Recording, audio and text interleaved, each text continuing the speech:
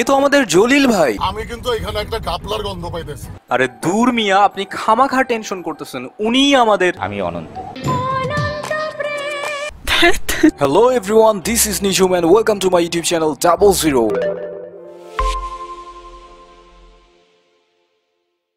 Welcome back once again ladies and gentleman. আজকে আমি কথা বলবো জলিল ভাইকে নিয়ে। জলিল ভাই এলেন বাংলা সিনেমায় ঠিক সেই সময় যে সময় বাংলা সিনেমা মানেই শুধু দুঃখ আর যার ফলাফল একের পর এক হার্ট অ্যাটাক। হার্ট অ্যাটাকের এই মাহেন্দ্রক্ষণে জলিল ভাই এলেন, নিজের হার্ট বের করে তুলে ধরলেন দর্শকদের সামনে আর দর্শকদের মুখে ফোটালেন নির্মল হাসি। এই যে হাসাহাসি শুরু হলো, এটা চলছে তো চলছেই। আজকে আমরা জলিল ভাইয়ের একটি সিনেমা নিয়ে কথা বলবো যার নাম হলো দ্য স্পিড।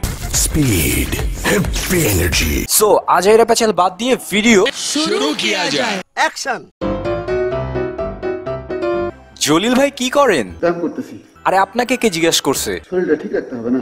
যাই হোক, জলিল ভাই ব্যায়াম ট্যাম শেষ করে অফিসের উদ্দেশ্যে রওনা হন এবং রওনা হওয়ার মাঝপথেই তিনি একজনকে চাকরি দিয়ে বসেন। কাল সকালেই তুমি অফিসে জয়েন করবে। Thank you sir. চাকরিটা আমি পেয়ে গেছি বেলা, শুনছো? এখানেই শেষ নয়, জলিল ভাই এরপর একের পর এক চাকরি দিয়েই যান। আমি কি আপনার অফিসে কাজ করতে পারবো? হ্যাঁ পারবে। ও আপনার এখানে কাজ করতে চায়। ওকে, করবে, কোনো সমস্যা নেই। গুড। তোমার চাকরি হয়ে গেছে। এরপর জলিল ভাই অফিসে চলে যান এবং অফিসে গিয়ে একটি দুঃসংবাদ শুনতে পান। আর এই মেশিনটা মাঝে মধ্যে ডিস্টার্ব করে। মেশিন নষ্ট হয়ে গেছে। অনেক টেপাটেপি করে জলিল ভাই মেশিনটি ঠিক করে ফেলেন। এখন কোনো সমস্যা নেই। গুড। এরপর জলিল ভাই বাসায় চলে আসেন। বাসায় চলে এসে জলিল ভাই তার একমাত্র ভাতিজিকে একটি গল্প শোনাতে থাকেন। এক দেশে ছিল এক রাজা। রাজার নামটা কি জানো? ছোট্ট চাচু। রাজার খুব সুন্দর একটা ময়না পাখি ছিল কথা বলার জন্য। কেমন পরিচিত পরিচিত মনে হচ্ছে না? বাবা জানো, আমাদের একটা ময়না পাখি আছে না, সেই আজকে আমার নাম ধরে ডেকেছে। আচ্ছা। পাখিটাকে রাজা তার জীবনের চেয়ে অনেক বেশি ভালোবাসত। পাখিটার নাম কি ছিল স্যার? গাধা, সিম্পলি গাধা। আরে বললোই তো পাখিটার নাম ময়না পাখি। জলিল ভাই আপনি এদের কেন রাখেন বলেন তো? এরপর জলিল ভাই আবার অফিসে যান, আবার বাসায় আসেন, আবার অফিসে যান, আবার বাসায় আসেন। এরপর জলিল ভাই আবার অফিসে যান। অফিস থেকে আসার সময় তার গাড়ি একদল দুষ্টু লোক আটকিয়ে ফেলে। জলিল ভাই তখন তার বন্দুক বের করে ঠাস ঠাস করে সবাইকে গুলি করে দেন। তাই? জি তাই। কিন্তু হঠাৎ জলিল ভাইয়ের বন্দুকের গুলি শেষ হয়ে যায়। তখন তিনি বুঝতে পারেন যে এটি তার 2 নম্বর বন্দুক। তাই তিনি যার কাছ থেকে এই বন্দুকটি কিনেছিলেন তার কাছে গিয়ে তাকে ইচ্ছে মতো বকে দেন। আজকের পর থেকে এদেশে কোন রকম 2 নাম্বার পণ্য সাপ্লাই দিলে। এরপর থেকেই জলিল ভাই আর আলমগীর সাহেবের মধ্যে শত্রুতা সৃষ্টি হয়। আচ্ছা।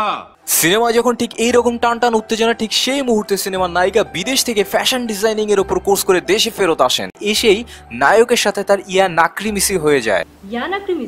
ইয়া নাকরিমিসি আপনারা যারা ভাবছেন ইয়া নাকরিমিসিটা কি, তাদের জন্য বলছি। ইয়া নাকরিমিসি এর অর্থ হলো তোমাকে আমার মনে ধরেছে। এরপর সন্ধ্যা আপু জলিল ভাইকে নিয়ে ইয়া বুনবুন গান গাইতে থাকেন। ইয়া বুনবুন, ইয়া বুনবুন, ইয়া বুনবুন নাকরিমিসি, ইয়া বুনবুন। জলিল ভাইও মনে মনে সন্ধ্যা আপুকে ভালোবেসে ফেলেন এবং তিনি কোনো রকম রিস্ক না নিয়ে সন্ধ্যা আপুকে বিয়ে করে ফেলেন। এরপর বাসরাতে জলিল ভাই আর সন্ধ্যা আপু অনেক দুষ্টুমি করেন। শয়তানের বাচ্চা চরিত্রহীন। এরপর জলিল ভাই সন্ধ্যা আপু এবং তার ভাতিজিকে নিয়ে বেড়াতে যান। বেড়াতে গিয়ে জলিল ভাই সন্ধ্যা আপুকে নিয়ে গান বাজনায় মত্ত হয়ে পড়েন। এর এক ফাঁকে দুষ্ট লোকেরা অর্থাৎ আলমগীর সাহেব তার একমাত্র ভাতিজিকে গুলি করে হত্যা করে। এই ঘটনার পর সন্ধ্যা আপু অনেক ভেঙে পড়েন। জলিল ভাই তাকে অনেক সান্ত্বনা দেওয়ার চেষ্টা করেন এবং এক পর্যায়ে সান্ত্বনা দিতে গিয়ে নিজেই কেঁদে ফেলেন। কেন দৃষ্টিকে খুঁজছো? ও তো আমাদের মাঝে আর কখনোই ফিরে আসবে না। আমাকে সাহস দিয়ে নিজেই ভেঙে পড়ছো।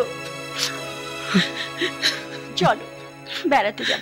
বেড়াতে যাবেন, খুবই ভালো কথা, কিন্তু এবার জলিল ভাই আপনি কিন্তু আর গান বাজনা করবেন না। So funny. কে শোনে কার কথা? জলিল ভাই ঠিকই বেড়াতে যান। বেড়াতে গিয়ে আবার গান শুরু করে দেন এবং গানের ফাঁকে আলতো করে সন্ধ্যা আপুর ঠোঁটে টোকা দিয়ে দেন। শয়তানের বাচ্চা।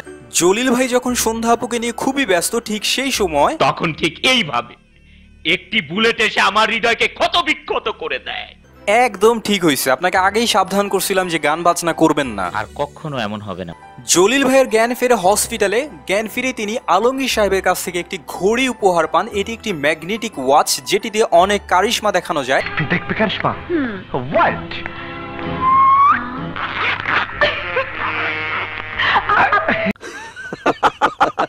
ঘড়ির এই অদ্ভুত কারিশমার পাশাপাশি জলিল ভাই জানতে পারেন যে দুষ্ট লোকেরা সন্ধ্যা আপুকে একটি কাচের ঘরের ভিতর বন্দি করে রেখেছেন, যে ঘরটির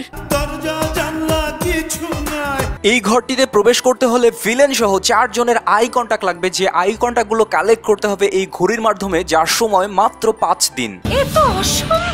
বোকা মেয়ে, জলিল ভাইয়ের ডিকশনারিতে অসম্ভব বলে কোনো শব্দ আছে নাকি? সময় মাত্র 5 দিন থাকলেও জলিল ভাই মাথা ঠান্ডা রাখেন। মাথা ঠান্ডা রেখে হৃদয় খানের কণ্ঠে একটি দুঃখের গান গান। এই সময় তার সঙ্গে পরিচয় হয় একজন মালয়েশিয়ান মেয়ের, যার সহায়তায় তিনি একে একে 4 জনের আই কন্টাক্ট কালেক্ট করে ফেলেন। এই 4 জনের আই কন্টাক্ট কালেক্ট করতে গিয়ে একটা সময় জলিল ভাই গুলি খেয়ে বসেন। আপনারা যারা ভাবছেন খেলা এইখানেই শেষ, তাদের জন্য বলছি যাই হোক, মালয়েশিয়ান সেই মেয়েটির সেবায় জলিল ভাই সুস্থ হয়ে ওঠেন এবং এক পর্যায়ে মেয়েটিকে জড়িয়ে ধরেন। এরপর সুস্থ হয়ে জলিল ভাই মেইন ভিলেনের আই কন্টাক্ট কালেক্ট করার জন্য যান, কিন্তু মেইন ভিলেন অর্থাৎ আলমগীর সাহেব তার সঙ্গে চিটিং করেন। चीटिंग करता है तू। এরপর কোনো উপায় না দেখে জলিল ভাই নিজেকে আল্লাহর হাতে সঁপে দেন। হে আল্লাহ, একমাত্র তুমিই পারো আমার সন্ধ্যাকে বাঁচাতে। শেষমেশ নিজের গলা লকেট দিয়ে কাচের ঘরটিকে ফাটিয়ে ফেলেন। পাতা থা ফাটেঙ্গে। এরপর সন্ধ্যা আপুকে উদ্ধার করে আবার ইয়া বুনবুন গান গাইতে থাকেন। সিনেমা এখানেই শেষ। যদি ভিডিওটি আপনাদের ভালো লেগে থাকে তাহলে অবশ্যই একটা লাইক, একটা কমেন্টস, একটা শেয়ার করবেন। আর নতুন হয়ে থাকলে অবশ্যই সাবস্ক্রাইব করবেন। প্লিজ প্লিজ প্লিজ সাবস্ক্রাইব করবেন। দেখা হবে আগামী ভিডিওতে। সেই পর্যন্ত সবাই ভালো থাকবেন, সুন্দর থাকবেন, সুস্থ থাকবেন। This is Nijhum signing out. Take care and good bye.